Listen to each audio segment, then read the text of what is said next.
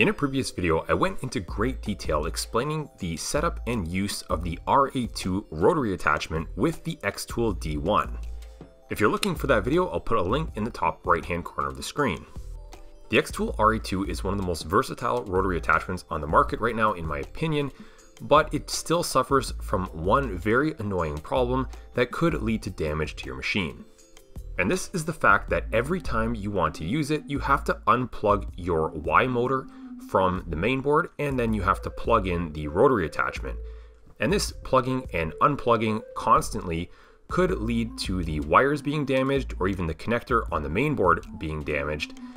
And if you damage the mainboard, that could be a very costly repair. Not to mention this just takes more time, and if you're running a laser cutting and engraving business, your time is valuable. Now in a previous video, I introduced this RA2 rotary switch, which allows you to keep all of the connectors plugged in simultaneously, and using the switch on the front, you can change between the rotary and Y-axis functions, so you never have to unplug those mainboard cables again. And that was the version 1 design, which could only be mounted on the outside of the frame. And this is fine in most cases, but if you're using the XTOOL enclosure, it fits so tightly around the D1 frame that this switch will cause the enclosure to bulge out a little bit at the front. In order to accommodate the enclosure, I designed a second version of the switch, which upon first inspection looks very close to the original, but it can be mounted both on the outside and now on the inside of the front frame member. And so if you're installing it on the outside of the frame, you can click the link in the top right hand corner of the screen right now and follow the original video. But if you're looking to mount it inside of the frame, you can continue watching this video here. Also, if you're watching this video and you've already purchased the original switch and you're looking to update to the latest one, which is pictured on the right hand side, you can contact me on my website and we can work something out, because the only difference here is the housing. And so you can see on the back of the housing, the standoffs are longer, and on the top it's missing those two bumps. And if you have the new version already, you can ignore this part of the video, but I'm going to show you guys here how to switch over from the old version to the new version. And really all you have to do is just remove the two screws at the back and the PCB will come out. And you can take your new housing and you can insert the PCB the exact same way and replace the two screws. And so again, if you already have the new version, please just ignore this part of the video. But if you have the old housing and you're switching to the new housing, it's that simple. On the RA2 rotary switch, you can see on the front, there is a rotary symbol on the left-hand side and a Y letter on the right-hand side. And both of these correspond with the two positions of the switch on the front, one for the rotary function and one for the Y-axis function. On the back, you'll find the connectors, and included in the kit, you'll get the wiring harness required to complete the assembly. When looking at the back of the switch, the far left connector has a label that reads "From Machine," and this is where you're going to plug in one end of the included wiring harness, and it doesn't matter which end. So now we can unplug the Y motor connector from the mainboard for the very last time. And when you're unplugging and plugging in these cables, and even when you're operating the rotary switch in the future, you should be doing this with the machine off. Do not do this with the power on. Now we can take the Y motor cable that we just unplugged, and we can connect that to the middle connector labeled to Y motor. Next, you can grab the cable that comes with the RA2, and it has a 4-pin end and a 6-pin end. And just as we did with the Y motor cable, we're going to route this one behind the Y motor shaft as well. We'll take the 4-pin end connector and plug it into the connector on the rotary switch that reads "to rotary."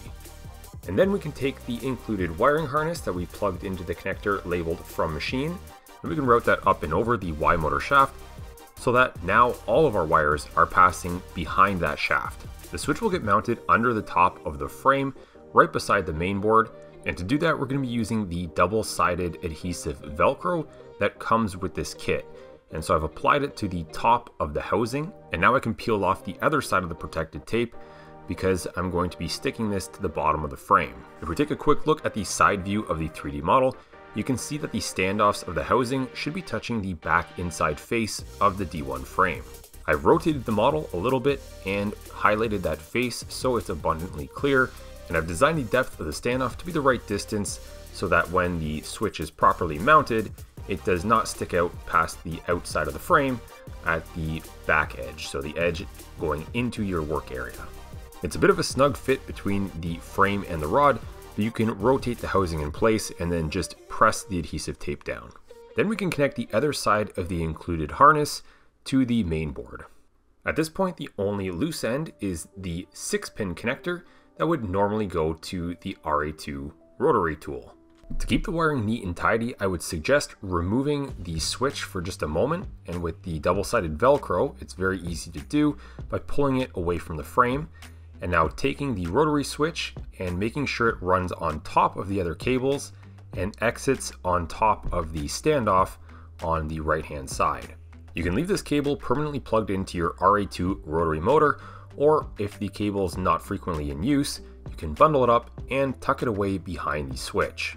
Use the area between the switch and the frame as a small storage location. And that completes the installation, and we're looking at this from inside of the frame, but if you were standing in my position looking at it from the front, one of the ways I like to remember the position for the switch is that the right side is for the rotary, so both are R's, and the left side is for the Y-axis, which is linear. So left, linear, letter L.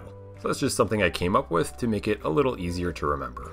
When looking at the installation from the top, just make sure the switch is not sticking out past that frame member, and that way it will clear the laser module as it passes by. And finally, if you were to install the XTOOL enclosure, it will slip over the frame now unobstructed because the switch is of course on the inside of the frame. With the enclosure open, the switch is still very easily accessible by just reaching inside. If you guys are using any of my other accessories like the mainboard PCB cover, as well as the button cover or the D1 Pro lighting kit, all of these are compatible with the inside mounted switch. And if you don't have these yet, you can find them on my website, embracemaking.com. Now, if it's not already clear, we'll do a quick walkthrough on how to use the switch. First, you can plug in the RA2 if it's not already connected. With the machine power off, we flip the switch over to the rotary side. The RA2 continues to perform and function as you would expect, but of course now you no longer have to unplug and plug those connectors in every time you want to use it. When you're ready to change back to the regular XY engraving and cutting mode, with the machine power off, flip the switch over to the Y symbol and you're ready to go. That's it for this video. Thank you guys so much for watching right to the end. Please consider becoming a subscriber, and if you guys are looking to support my work, visit my website, embracemaking.com, where you'll find more upgrades and accessories just like this one for your XTOOL machine.